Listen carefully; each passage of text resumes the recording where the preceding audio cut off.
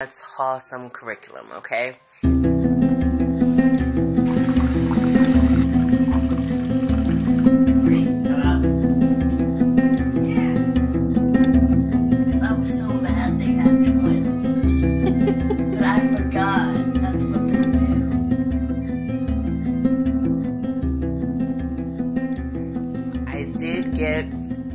The majority of this in a very short period of time, and that's not typical for me.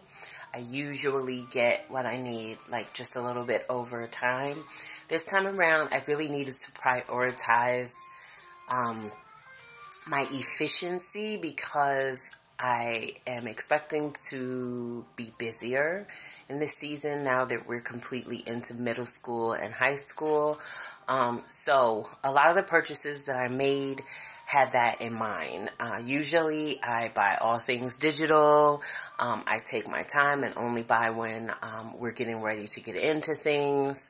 And this time around I kind of didn't do that. I prioritized needing to have all of these things just taken care of so that I could really lean into the busy season. This is new for me, having like a whole stack of curriculum things to walk through. The majority of the things that I got came from Amazon. I also had an order from Oak Meadow. I have a tiny Good and the Beautiful order.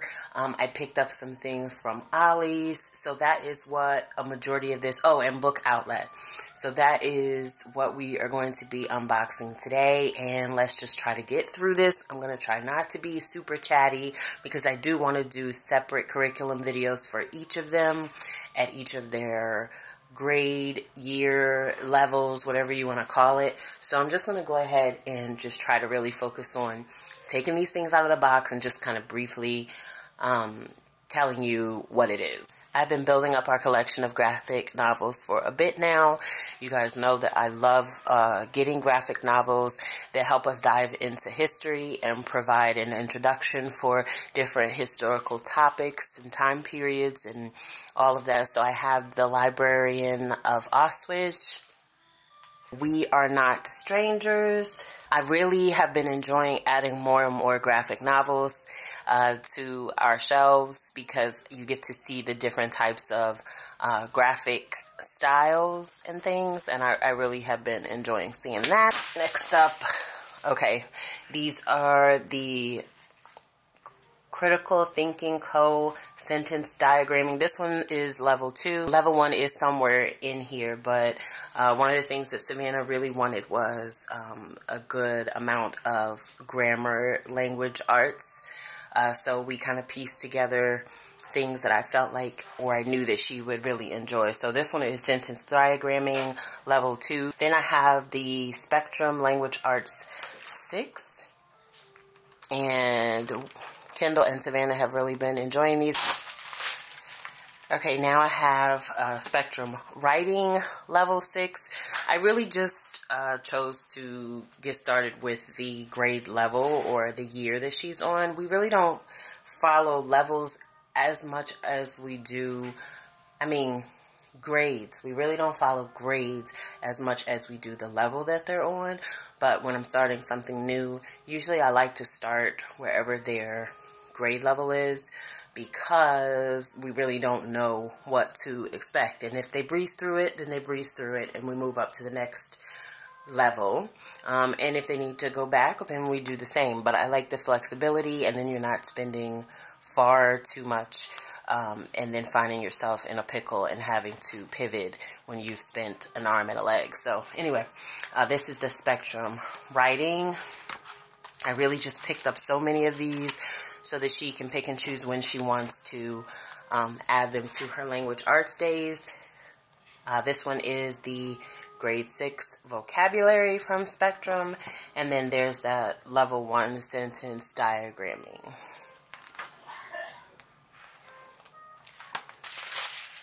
Next up, I have the Spectrum Spelling. You'll see a lot of these, like I said. This is the grade 6 Spectrum Spelling. I have daily grams. When Savannah said she wanted to just have like a boatload of language arts type, grammar type of workbooks. This was one that I definitely had on my list. So I just got the student workbook for grade 6. We figured we'd start there and see how it goes. So I got that one. It's really coming clutch for me to like pre-open these. Makes it super easy for us to get through this curriculum unboxing without it taking forever. So I have another Spectrum word study and phonics grade 6. Like I said, I just grabbed a bunch of these in the language arts department and let her just decide which 2 booklets or however she wants to map out her schedule for getting in some study practice in the language arts and grammar department. So there's Heroes of World War II.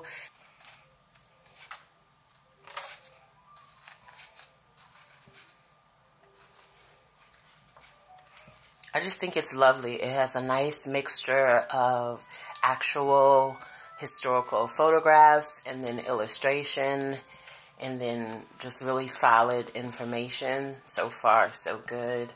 I have enjoyed these. 2 more by the same publisher, the Bushel and Peck books. This one is a side-by-side Declaration of Independence. Y'all, I love this. I really had to have this on my shelf. I am well aware of the toil and blood and treasure that it will cost us to maintain this declaration and support and defend these states. Yet through all the gloom, I can see the rays of ravishing light and glory. John Adams, in a letter to his wife, Abigail, July 3rd, 1776. I absolutely love studying history with the kids. To me, it just shows you how much truly, like, learning to educate yourself really helps rid yourself of confusion, especially nowadays when everything is being summarized and opinionated. History is history, y'all. There's so much record keeping involved in history, and we just want to dive in and know these things for ourselves. It's nice to be able to have it in this format where it makes it a little bit more fun and understandable. So this just kind of has exactly what it says, a side-by-side look at the Declaration of Independence. It tells you how to use the book, and it shows you the original text on one side and it's plain English on the other side. And I feel like I love having this as a part of our shelves. And this is just another example of how, even though this was intended for a certain audience, it really should be for everyone. And then the other one is The True West. Real stories about black cowboys, women sharpshooters, Native American rodeo stars, and the unsung explorers, builders, and heroes who shaped the American West. So again, I just really like the structure. Combining the illustrations with actual imagery. That one is going on a shelf. Made our way through our first little stack. Next up, I will show you what I got from Oak Meadow. These are actually out of the box already because they opened the box and used it for our treehouse project that we were working on. So there's no box for these. And then also the rest of what I got from Oak Meadow is actually in digital format, so there will be no box. I guess it's been 1 or 2 years now since trying out Oak Meadow, and I really enjoy it. I like the open-endedness of their curriculum and the fact that we can just kind of go down our rabbit trails. Like, it's so encouraging for personalizing the experience in learning. I really enjoyed it. So I have U.S. History, Conflict, and Compromise. These are all the teacher editions. I kind of made a mistake in that I thought I'd be able to get the teacher edition and just kind of add things into our days little bit by little bit as it fit.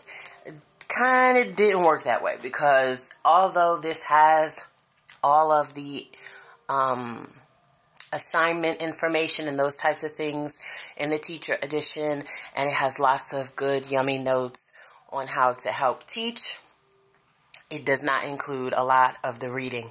So I did have to go back and purchase the course book edition, and I did that digitally. And had I kind of understood that completely in the beginning, I would have done it the opposite way. I would have done the teacher's edition in the digital version, and I would have done the course book in the physical version, but that's okay.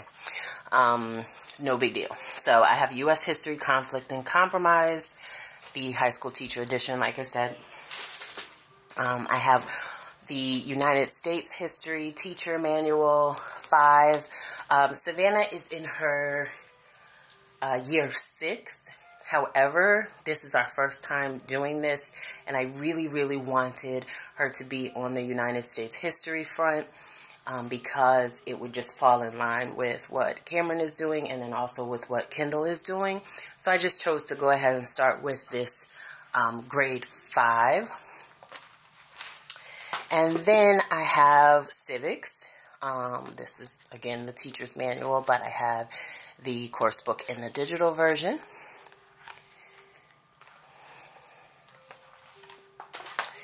And then I also have English level 8. And I think this goes with that English level 8 as well. The 100 Ways to Improve Your Composition and Creative Writing. There were some other books that went along with the package that I kind of shopped around and chose to get elsewhere because it saved me so much money. These videos are always so hard for me. I speak a lot more slowly than people on the internet. So it's hard for me to be clear and concise and try to be quick about it because people's attention spans have become quite limited. But I'm trying to remind myself that that's okay. That if you guys want to watch my content, you'll stick around. So I always kind of struggle with my cadence because I am a slower speaker, but I am often trying to speed it up so I don't completely lose anybody. Anyway, so this is my next box. Cameron is going to be doing an author study. Maybe I'll talk more about that when I do his separate curriculum video, but we also wanted to have all of the Mitch Albom books on our shelves because they had a time this summer with working their way through all of the Mitch Albom books. So it kind of started from Tuesdays with Maury and was amped up when we saw Stranger in a Lifeboat when we were on vacation at the beginning of the summer. So I went ahead and tried to find all of the copies so we could have a whole Mitch Albom collection, and then Cameron is going to be doing an author study this year. So this one is The Next Person You Meet in Heaven by Mitch Albom to add to our collection. Another World War II graphic, The Jungle. This one covers the reality of immigrants in Chicago's meatpacking industry. The Drug Act in 1906.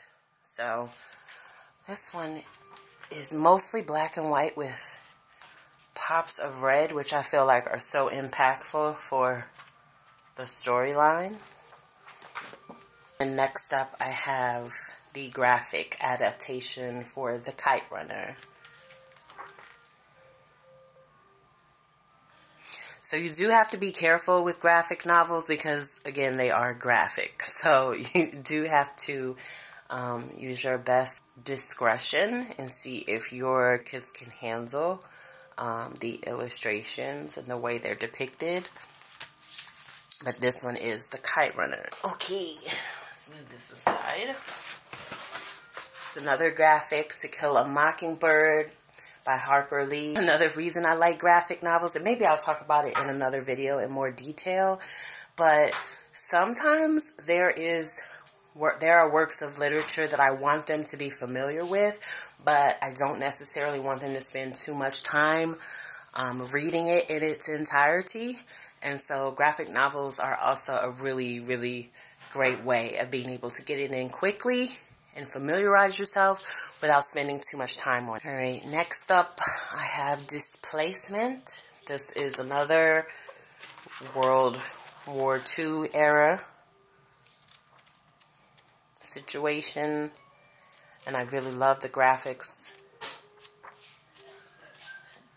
the illustration style in this one. This one goes along, let's move this over. Okay, that's better. This one is part of the reading list for Oak Meadows English 8. So a couple of the books I did have, this one I didn't, so I picked this one up, The Magnolia Sword, A Ballad of Mulan by Sherry Thomas. I think there's one more in here. And I think this also goes with that curriculum, Baseball in April and Other Stories by Gary Soto. This is the National Geographic Kids United States Atlas. This one goes along with Savannah's United States History from Oak Meadow. So I grabbed this one because it was less expensive on Amazon than it was on Oak Meadow. So I just went ahead and purchased this separately. This year is Kendall's year 8, and we had established that year 8s for my kids are going to be their gap year, and that's, in short, basically a year where we really start to focus in on their interests, like, more heavily. So this is his gap year, and part of his gap year is going to be heavy concentration on cooking. I did want to start focusing in on his cookbook collection, Northern Soul, Southern Inspired Home Cooking from a Northern Kitchen by Justin Sutherland.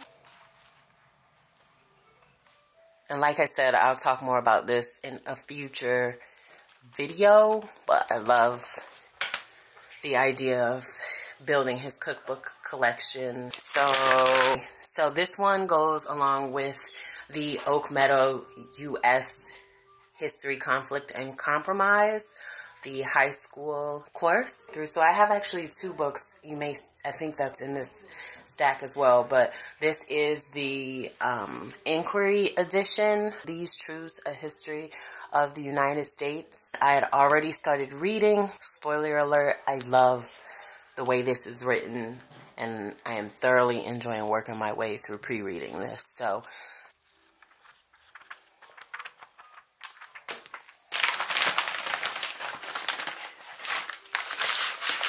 I picked this one up. I have the first book that's probably somewhere in here by Julie Lee. Continuing to add to our collection. The kids have read through a very large portion of our bookshelf, so I'm always trying to just kind of add to, even if it's things that they're not necessarily completely interested in to begin with.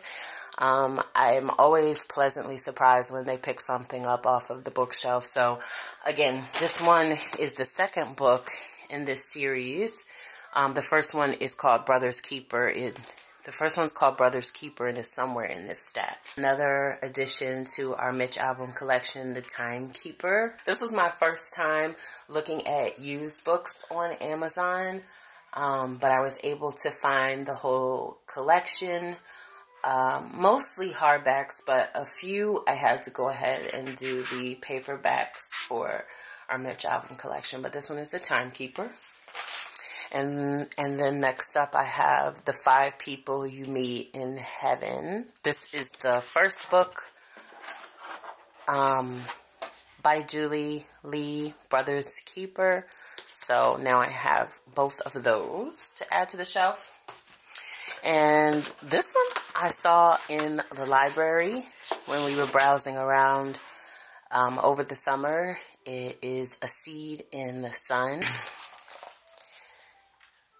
Addition to our Written in Verse collection. Covers 1965's Delano Grape Strike and the demand for justice for farm workers' rights. So another addition to our Mitch album collection, The Magic Strings of Frankie Presto. Again, I found this one on the used section in Amazon. Another Mitch album for One More Day. And then this is the other book I was telling you about. So Cameron is going to be using the Inquiry edition, which is basically a textbook edition of this book. And I have been reading through the ebook version of this one. It's basically the same book. It's just the other one is adapted for students. So I've been working my way through this one. These Truths, A History of the United States by Joe Lepore. Nothing but good things to say about it so far. I'll keep you updated.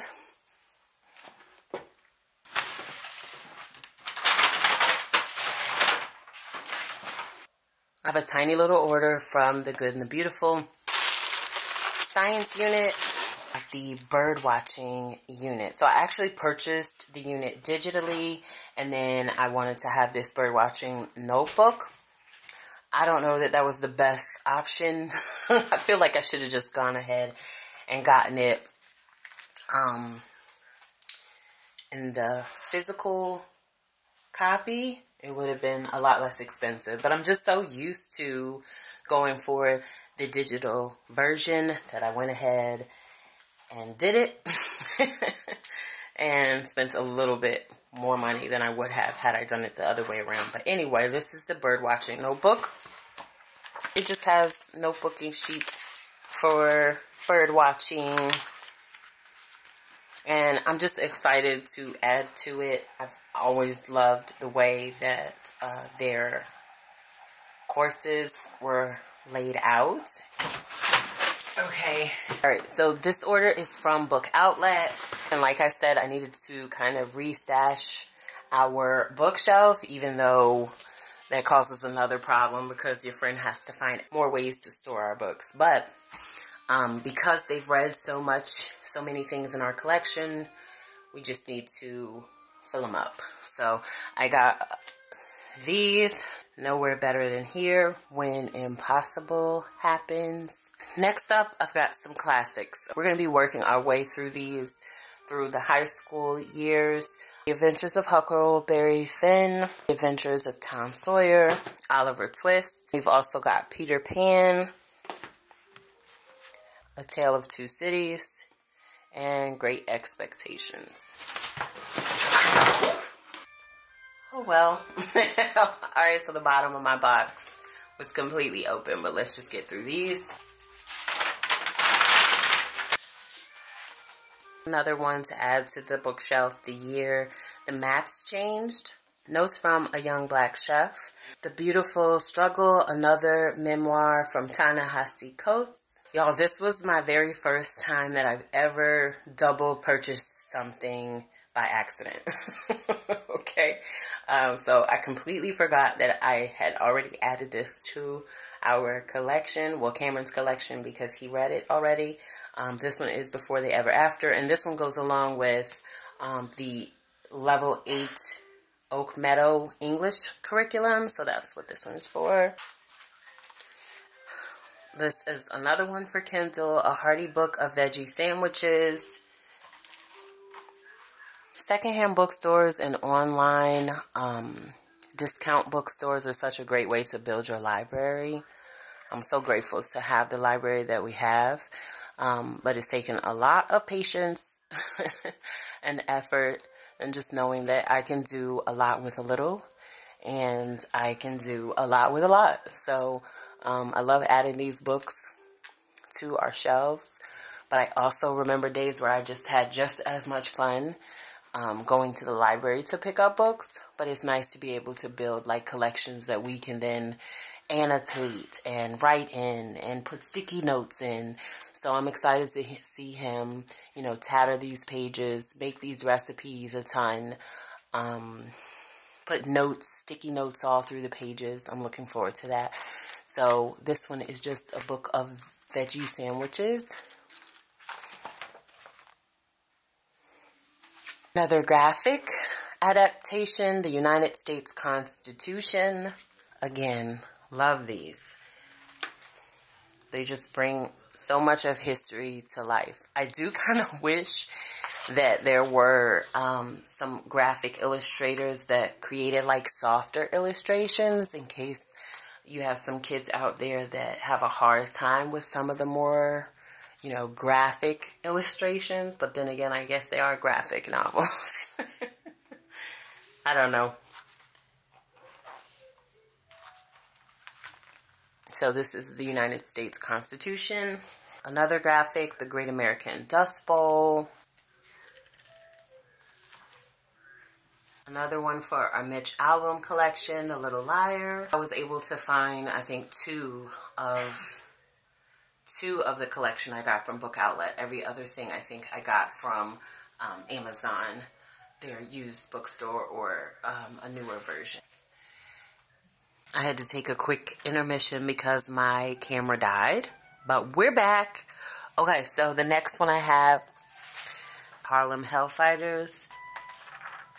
So this is about the 369th Infantry Regiment from World War I, which I actually have no idea about, which is quite often how things go history-wise. So I'm excited to learn alongside them. Two more. We've got In the Shadow of the Fallen Towers, the seconds, minutes, hours, days, weeks, months, and years after the 9/11 attacks. This one is by the same author, The Unwanted Stories of the Syrian Refugees, written and illustrated by Don Brown. Same illustration style. Another historical edition. And then this is the last one from our Book Outlet haul. The final Mitch album, The Stranger in the Lifeboat. Pretty sure that this is the collective favorite. So Brian and I are currently reading this. We're going to be the last ones in our family to read this story. Later, There's a quick overview of my Ollie's haul. Firstly, I have two of these kits that I picked up. I really, really like these. If you guys have been around for a long time, then you will definitely recognize these. I actually don't know if these are made by the same publisher, but they're the same style of book. Where they just have like a little info booklet / book that is in the front. And then in the back, they have like cardboard pieces for them to put together an activity, which I absolutely love because it's just giving them something to put their hands to while we are reading about the information. So I really, really like these. We've done a shark before when they were little, a rocket ship, we have the Titanic. I just really enjoy the idea of these books. So this one is Bio Creations Jungles. And it was such a good price, you guys. I think I only paid $5 for this one. So this one covers animal defenses, frogs, plants and fungi, monkeys, bugs. And I know it might seem like it is too young for the kids, but it's really not. I'll wait till she's done making a lot of noise in the background.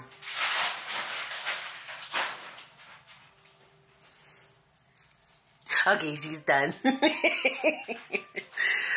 So I'm really not a fan of putting things in a box and making them just appropriate for one particular age. I feel like creativity is all about learning how to press yourself outside of that box. So when I see a good deal, I snag it, or I also pick it up just to be able to give away to friends and family, children.